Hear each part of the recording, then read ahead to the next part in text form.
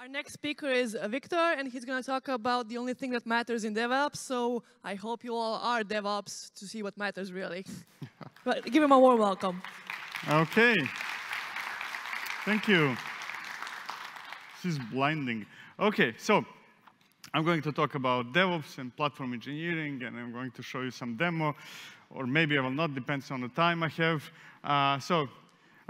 This is my face if you ask me questions at the end of this session. I work for Upbound.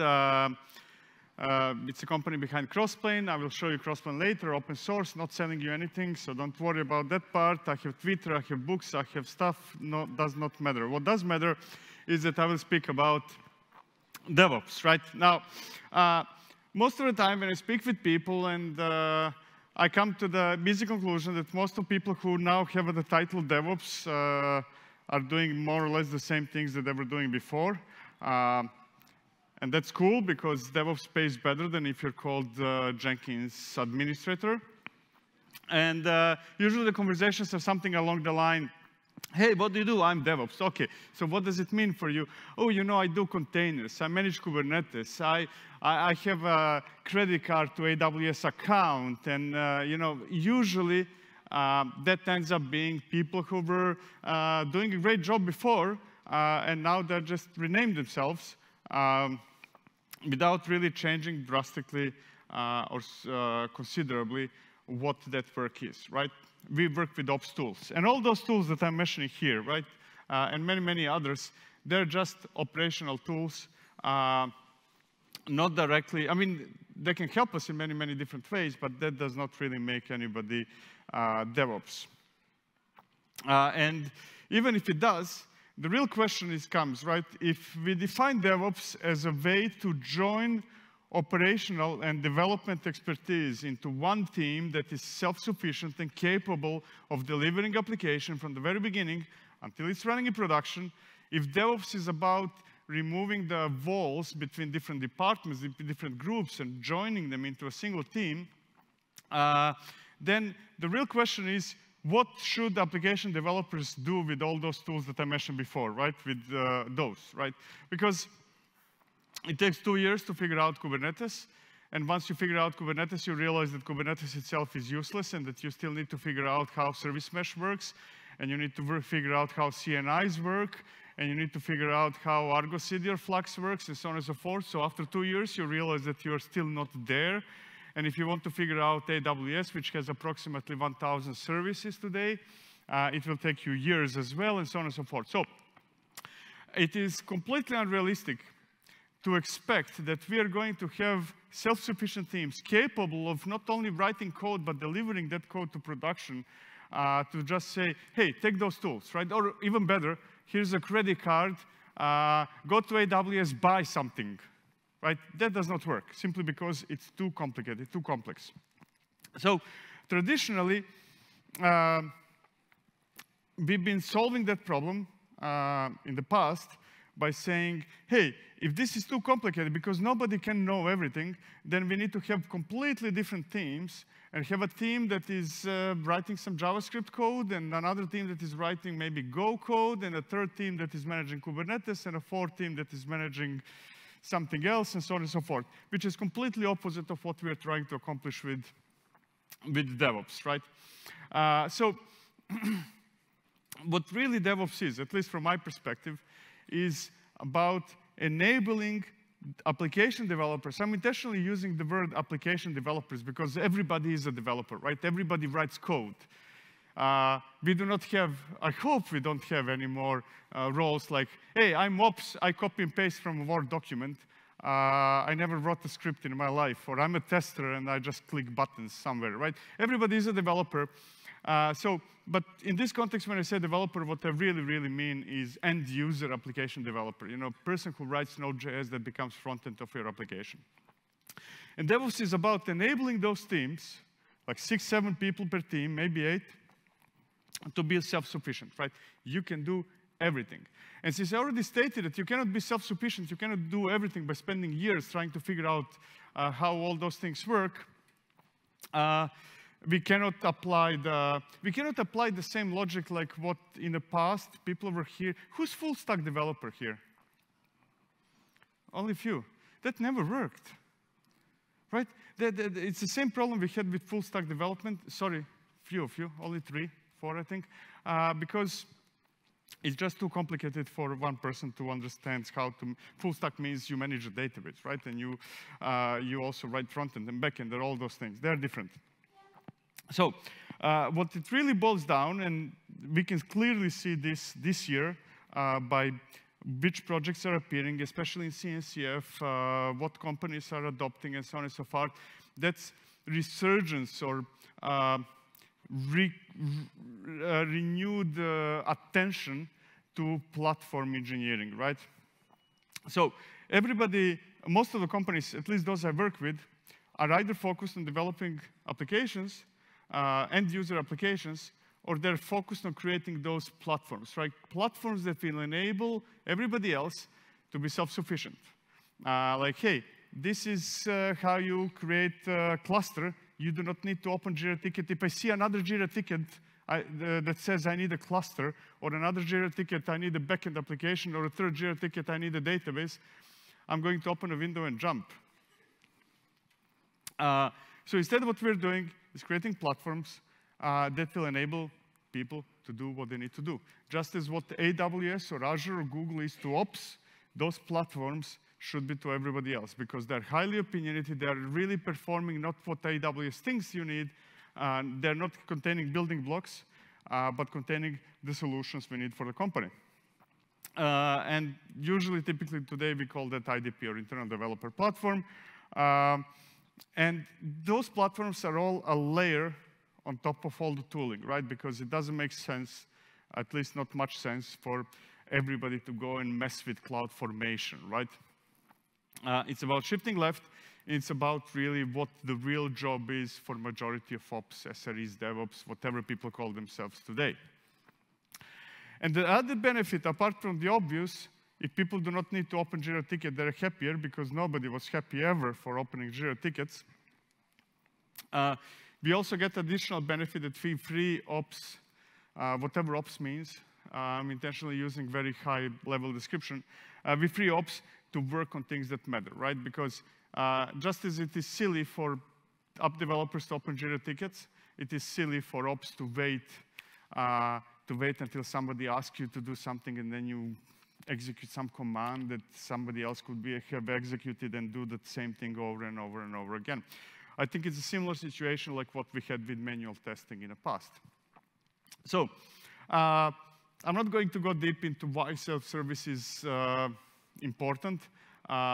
Self-sufficiency is important.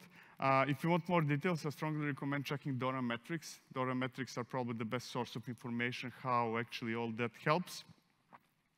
But what I do want to talk is about the life cycle of an application, because that gives us a clue of what we need to do, right? And on a very, very high level, all applications go to 4 major stages in their life cycle, right? We need to define what we want.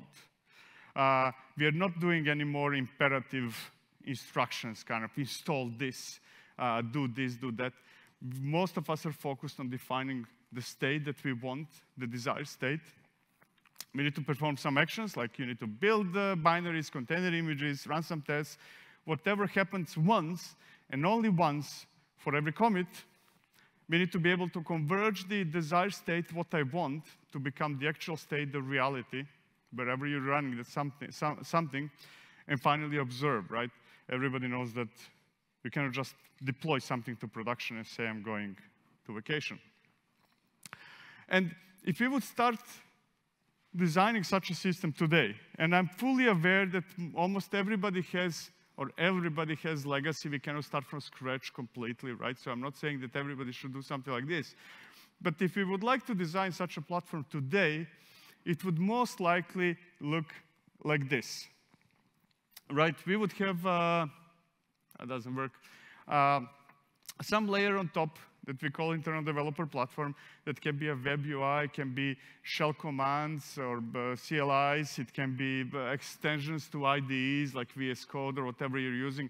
The exact format of that interface that we would give to people depends really of what people are familiar with. And we need some API through which all those interfaces would converge and expand into whatever we need, right? And the only really candidate to have something that is extremely extensible and widely accepted by almost everybody today, that's Kubernetes, right? Now, it is important to understand that when I talk about Kubernetes, I do not talk about Kubernetes as something that is designed to run containers, right? That's what most people understand Kubernetes is. That's not what Kubernetes is. That's not what it was designed. Running containers in a cluster just happens to be the first implementation or first variation of the usage of Kubernetes, something we started with. But the goal was always to create an extensible API with drift detection, reconciliation, and all the other good things that we know and love about Kubernetes, right? And we do those extensions through custom resource definitions. Even if you never saw custom resource definitions, but you use Kubernetes, you are having them, right? If you install Argo CD, you're getting CRDs. If you install Flux, you're having CRDs. If you install MongoDB in your cluster and say this is just a database, you are getting custom resource definitions. All those tools, almost all third-party tools today are extending Kubernetes one way or another. So we have a layer on top that is used by everybody in an organization. And that layer on top, IDP, has two primary functions, right? It has the function to write to change the state of something, and it has a function to observe the state of something. Changing the state is probably nobody disagrees today anymore that the only way to change the desired state of something is to store code in Git, right? Whether that code is YAML, or it's JSON, or it's Go, or it's JavaScript, does not matter. Git is the source of what we want to accomplish. And the actual state, the state that we observe, those are all your providers, right? AWS, Microsoft Azure, Google, Datadog, whatever you're using, below those providers, maybe on-prem even, maybe you're your own provider.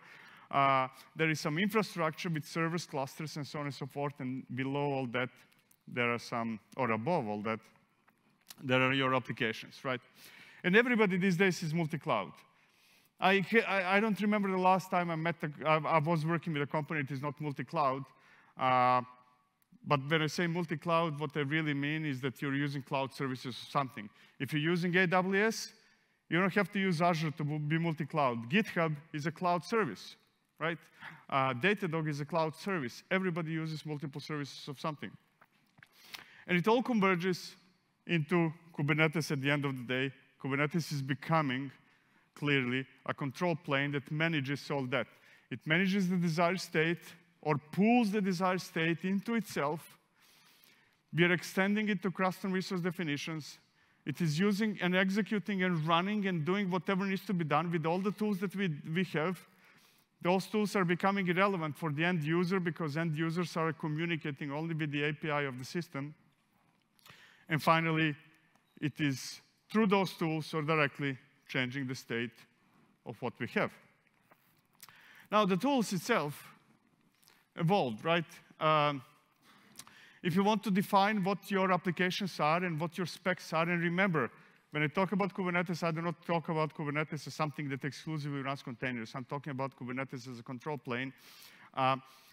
Whenever we need to define, it doesn't matter whether it's services, infrastructure, applications, we're defining it as Kubernetes manifests, and those manifests are custom resources based on custom resource definitions that are what you define that you have.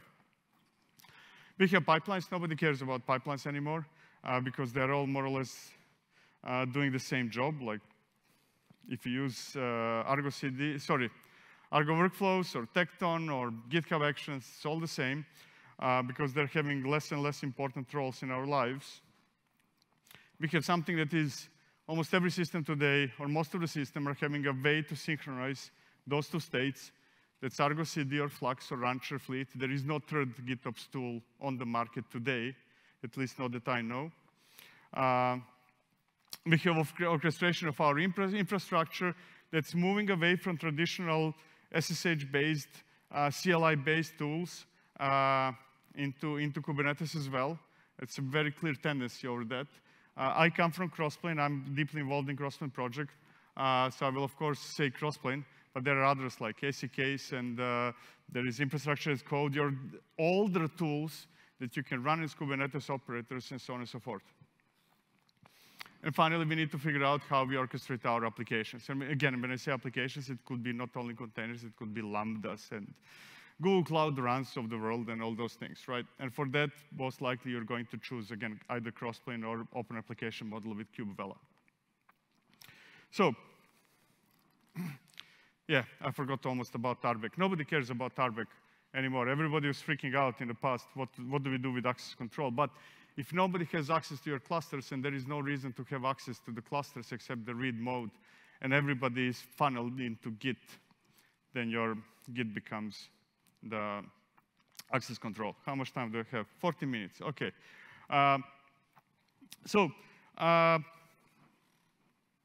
More or less what we do today as engineers is either we interact with some API, that's IDP, that's UIs, APIs, Kubernetes, whatever you're using today, or you are interacting with Git, never with the live system. You're writing some code, you're pushing that code to Git. That code is triggering two types of processes, pipelines, build, test, do whatever you need to do once and never again, and GitOps processes that are synchronizing the state that you have in Git with the live system. Now, the major question you will ask yourself when you start building a platform, unless you're already building your own platform, is whether you should buy a platform or you should build yourself. And when I say build yourself, I do not mean start from scratch, open Visual Studio Code, create a main.go file and start. What I really mean by build, I mean what will you use to assemble such a platform. Buying is always a better option if you can get away with it. Almost no company can buy a platform simply because they're very opinionated. And by opinionated means that they're almost certainly not doing what you need them to do. Like, I don't know how many of you used Heroku in the past, right? Heroku failed for that same reason.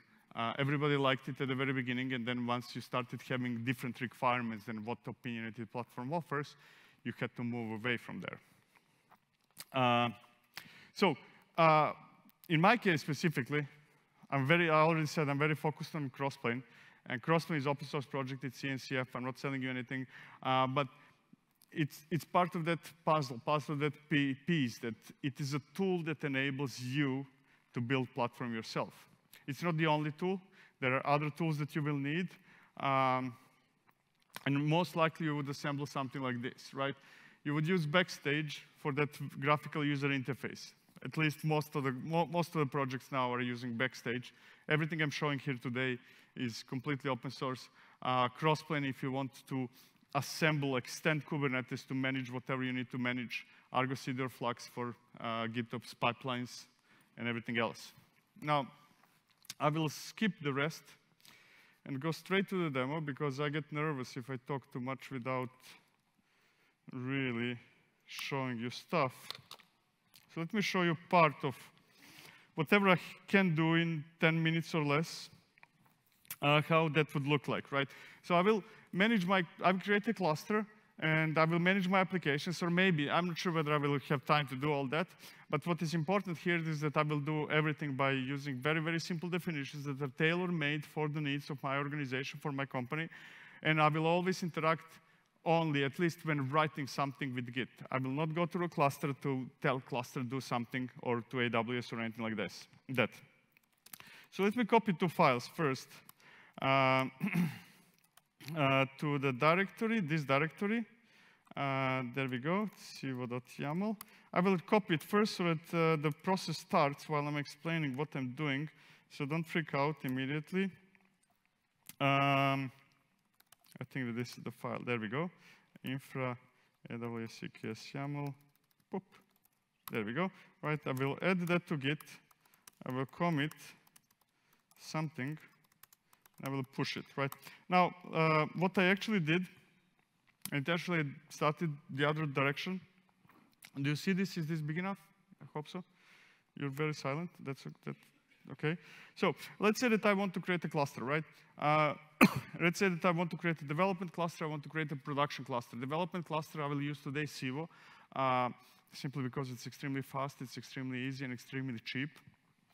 Good enough for me for development, and I will use AWS for production. Now, AWS is especially tricky. I don't know how many of you have ops background here, but if you use AWS and you want to create a Kubernetes cluster, let's say EKS, what you need to do is, be ready for this, create subnets, create VPCs, create internet gateway, create EKS cluster, create node group, create roles, create role attachments, and probably 75 other things, and then you get something meaningful, right? That's why people open Jira tickets, right? Because nobody can do that. But what I'm going to do, what I just did, actually, and I will show you examples, is create a new service, extend Kubernetes, and say, hey, whenever somebody, anybody in my organization wants to create a cluster, I created something completely new, some completely new custom resource definition called composite cluster in my Kubernetes, right? This does not come out of the box. This is something I created as an ops person or SRE to help everybody else to manage their own clusters. And all you have to do is a couple of things. First, you need to say which type of cluster you want. I have definitions, implementations of this for Civo, for AWS, Azure, Google, whatever are the needs. And somebody can say, hey, I want small nodes because I have no idea what are all the node sizes in AWS or Azure or wherever. And I want to start with one node, one server. Now, the second manifest that I pushed to Git, here we go. I think so. There we go. Now, this is exactly the same, those two, right?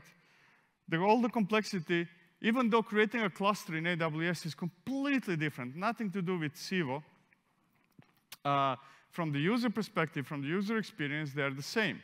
I defined composite cluster in both cases. The only really tangible difference here is that I said, hey, I would like to have a cluster in AWS. And since this is serious and we cannot access cluster directly, I also defined a second service for all the people in my company, fictitious one in this case, that, hey, if you want to enable that cluster to be GitOps ready, you just need to tell me what do you want to use. Do you want Argo CD or Flux? You need to tell me how to find that cluster through a secret. And you need to tell me, and this is the most important one, what is the repository to which you want to push stuff so that things happen in that cluster?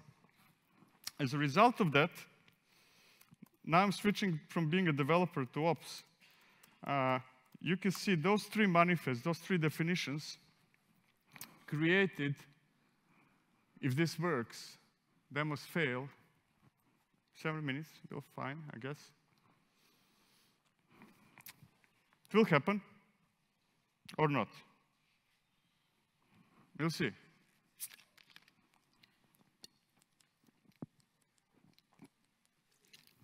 This is me raising the suspension. There we go, right? Those three YAMLs created all those things, right? Because all those things, one way or another, are important and absolutely necessary. Here's one cluster in Civo. That one is easy. Those are the subnets that were created in AWS. Now, some of you might have noticed that it looks like I'm cheating, that this was created 23 hours ago. That's true, because last night I actually executed the same command, because it takes half an hour to create stuff in AWS, which is the slowest of the slowest. But I executed the same command, so I'm not really, I just saved you some time. Anyways, those three simple definitions created subnets and internet gateways and VPCs and security groups and route tables and cluster and node groups and so on and so forth. And they already prepared those clusters to be production ready with all the applications for observability, for monitoring, for this or that are over there, right? So it's not only about creating clusters, it's making them usable in one way or another. And that was much simpler, right? It's much easier for the developers in my organization to use a service like this than to figure out how to create all that, because no human being can do it without not doing anything else for a year. So, I don't have much time, so let me show you how I would deploy without deploying an application. Actually, let me first show you how I did all this, right? I did it by defining two things, and now we're entering into what Crossplane does, right? The way how I accomplish all that, and trust me, the same logic applies to databases, to applications, to anything. You're creating services, and there are two steps, two things we need to do. One is to create open API schema that says, hey, this new thing in Kubernetes, this new custom resource definition should have this schema, and this is whatever you want it to be. If you remember the YAML I showed you before, you saw version and node size and minimum number of nodes or min node count. This is me doing the work before to make all this happen, creating a schema and saying from this moment on, whenever there is a new type of resource in Kubernetes called composite cluster, and this is the schema of that resource. Very simple, very easy. Anybody ever working with any type of schemas should feel at home. And the second, much more complicated and labor-intensive thing that I had to do is to create implementations of those services. And implementation is here, right? This is me saying, hey, whenever somebody uses that simple schema and chooses specific implementation, like in this case AWS, these are all the things that need to happen. You need to create a cluster, you need to connect that cluster to, you need to process some parameters, you need to create a node group. In a node group, you need to specify that whenever somebody says medium, this is what it means in AWS. You need to connect those services, and so on and so forth, right? A huge list. You will have to do all this in AWS, no matter which tool you're using, no matter which tool you choose, no matter what you really want. It's just the question whether you will do it in YAML, or you will do it in HCL, or in whichever language you chose for Pulumi, and so on and so forth. I don't have time left, so I'm going to skip the rest of the demo, and you have 3 minutes for questions. Be fast, because they said that at the top of the hour I'm going to be kicked out of this stage, so I cannot stay longer even if I want to. Come on. Questions. Well, think about questions. I have a YouTube channel, check it out. I have a podcast, check it out. I work for Upbound. We're a company behind Crossplane, open source, not selling you anything. Check it out as well. And that's about it. That's me today.